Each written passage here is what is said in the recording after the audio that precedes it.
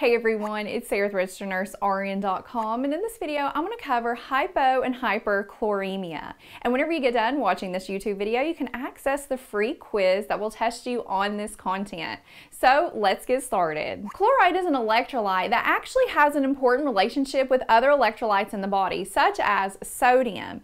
And chloride, as we know, is a negatively charged ion, while sodium is positively charged. And they both like to congregate outside of the cell. Therefore, because of this, usually if there is a loss of sodium, there's also going to be a loss of chloride. And on the flip side, if there's an increase of sodium, there's going to be an increase of chloride. Therefore, you're going to see a lot of overlapping with their causes, their signs and symptoms, and the interventions. So chloride is very important for helping maintain our acid-base balance because of its relationship with bicarb. They actually have an opposite relationship where when the chloride level is low, the bicarb level will be high and vice versa. Plus, whenever you have an imbalance of chloride that's occurring either due to metabolic acidosis or alkalosis, the potassium level will be altered as well. So that is why whenever you're taking care of a patient with a chloride imbalance, as a nurse, you want to be looking at three other lab levels. You want to be looking at that sodium level because of its relationship with sodium. Also, you want to look at the bicarb level and the potassium level. Also, it plays a role in digestion because we need it in order to make hydrochloric acid, and it plays a role with balancing the fluids in our body with the help of sodium. A normal level is 95 to 105 milliequivalents per liter. Now, chloride levels are maintained with the help of our kidneys. They tweak our blood and decide, okay, how much chloride we need. If we don't need a lot, we're going to excrete it. Also, it's excreted through the sweat and the GI juices. So if you have some issue with the kidneys or sweating too much or GI juices, chances are you can imbalance your chloride levels. So let's look at hypochloremia. So this is where we have low blood levels of chloride, and some main causes are typically GI related, where the patient is losing a lot of chloride through vomiting or their gastric juices like suction, or if they have an ileostomy. An ileostomy also can cause hyponatremia because this is where a surgical procedure has been created to bring the small bowel on top of the skin, so the patient is having effluent, which is stool, coming through that. Now this is really rich in sodium, also chloride. So if they have where they're putting out a lot of effluent, that can cause these levels to drop. Also, diuretics can cause it, thiazides, that was very similar to hyponatremia. Burns and cystic fibrosis. With cystic fibrosis, these patients lose a lot of chloride, especially through their sweat.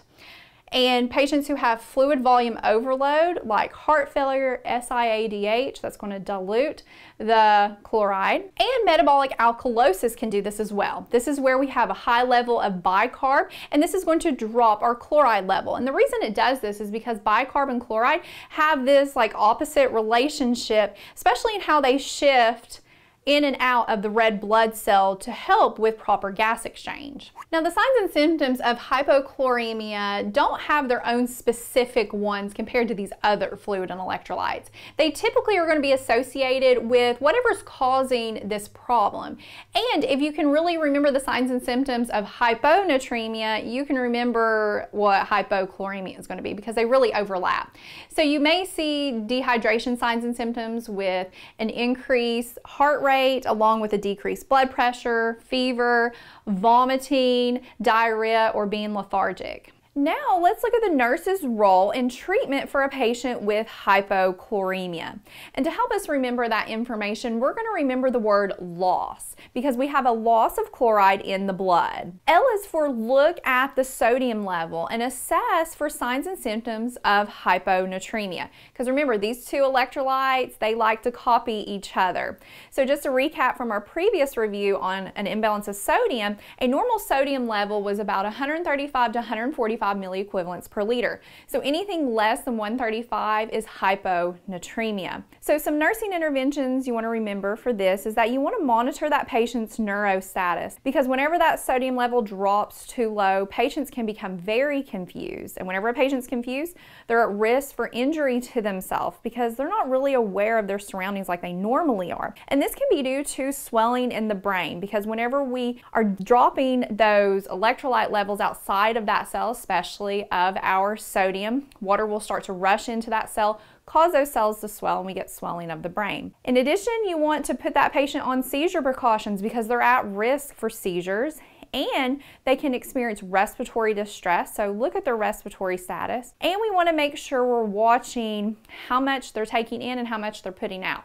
So monitoring their eyes and nose, their vital signs, and looking at those daily weights. O is for other labs to monitor. So you want to be looking at not only that sodium level, but look at the bicarb level and the potassium level. So a patient with a low chloride level could be presenting with a high bicarb and low potassium, especially if this cause of hypochloremia is due to metabolic alkalosis. Because remember, bicarb and potassium are also related to the balance of chloride because they all work together to balance that acid-base system and the fluid in our body. S is for saline, and we're talking about normal saline administration. So we can give a patient through their IV some normal saline, and what's this going to do is it's going to help add chloride along with sodium directly into that blood and help increase those levels. And then our last S is sources of chloride-rich food. So if your patient can take things by mouth, you want to help encourage them to consume foods that are high in chloride. And anything that's really salty or has a lot of sodium in it is also going to have chloride with it. So table salt is good, tomatoes like tomato juice, olives, seafood, processed meats, and canned foods are all rich in chloride. Now let's look at hyperchloremia. What can drive that chloride level up? Well, it's going to be similar to the causes of hypernatremia because again, sodium and chloride really go hand in hand. So consuming too much sodium can drive the chloride level up, like giving the patient too many hypotonic solutions. Also, the patient not drinking enough or losing too much water can dehydrate them, raising that sodium level up. Along with the chloride, decreased bicarb level. Whenever the bicarb drops, that can increase the chloride because of their opposite relationship. So losing too much with maybe having too much diarrhea. Also the Conn syndrome, this is where they have the increased aldosterone, so the patient is going to be retaining a lot of sodium but excreting potassium, and that can elevate our chloride level. Medications like corticosteroids, and then metabolic acidosis can do this as well. Maybe a medication leading to this condition or some type of renal problem. Now, the signs and symptoms of hyperchloremia are similar to hypernatremia and acidosis. And to help you remember those signs and symptoms, you can remember the word fried, which is the same mnemonic we use to remember hypernatremia. So F is for fatigue.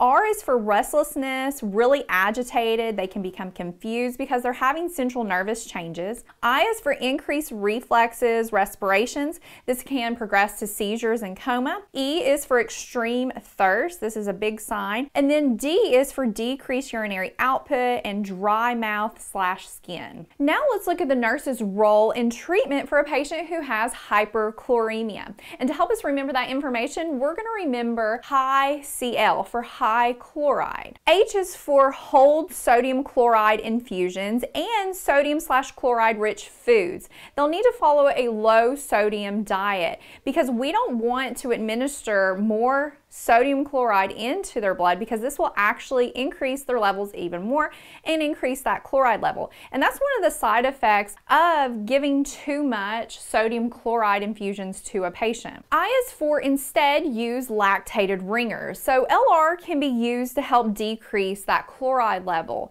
But why does it do it? How does it do it? Well, whenever we administer LR IV, that lactate, once it enters into the body, is actually turned into bicarb. And this is going to help increase bicarb levels, which in turn will bring down the chloride levels, which is what we want in hyperchloremia.